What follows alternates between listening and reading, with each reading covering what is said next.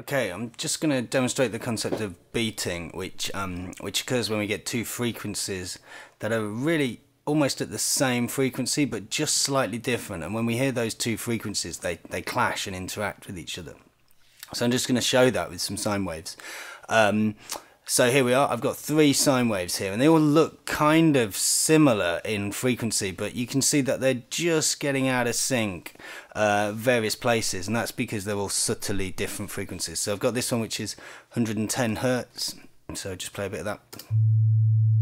It's just a standard tone. This one is just higher, 112 Hertz. Barely hear the difference with that, and this one's a bit higher, 120 Hertz. So you can just about hear that difference in frequency between those two.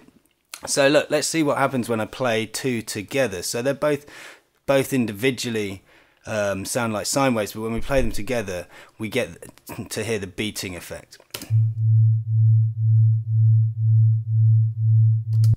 Okay, so that beating effect that you can hear basically is what we call a modulation, and essentially it's where the sine waves they accentuate each other when they're in time, in sync, in phase we call it, and when they're out of phase, as they gradually get out of phase, out of time with each other, then they start to cancel each other out. So we get this period where volume goes loud, quiet, loud, quiet, loud, quiet. It's sometimes regarded as like the tremolo effect from a guitar pedal, or sometimes we call it volume modulation. So let's just hear that again.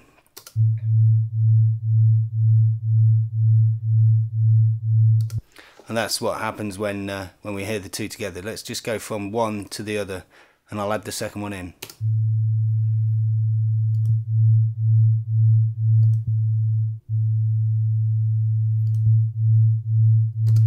Okay, so it's really obvious that when we get those two frequencies, they start to clash, they start to cancel each other out, and they cause this kind of non-smooth sound.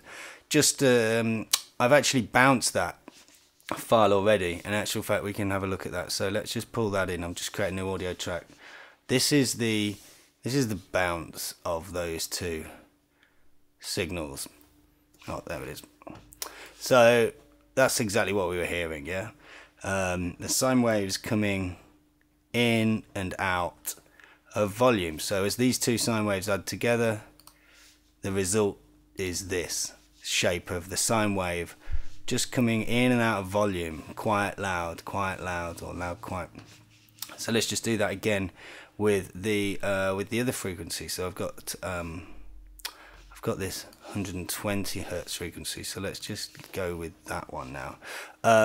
So now I'm just adding a slightly higher frequency to show the difference when we use fine beating with a bigger difference in frequency. So this one's 110 and this one is 120.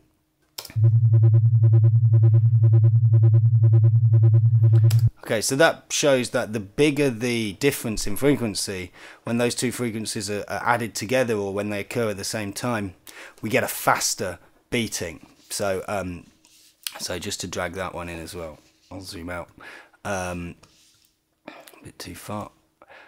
So I've got the bounce of that as well here. So, and as we can see, if you look at the difference between that one and this one, really the difference is the time of the beating, yeah. So the closer they are together, you get a slow, smooth beating, and the further they are apart, you get this this sort of faster beating. And obviously, if they're miles apart, if they're a long way apart, they don't really beat at all. It's only when they're within a certain range that they start to clash and confuse each other. So that's the concept of beating and what to listen out for. And if you hear this kind of modulation, this volume going loud, quiet, then clearly there's two frequencies happening at the same time, and they're basically interfering with each other.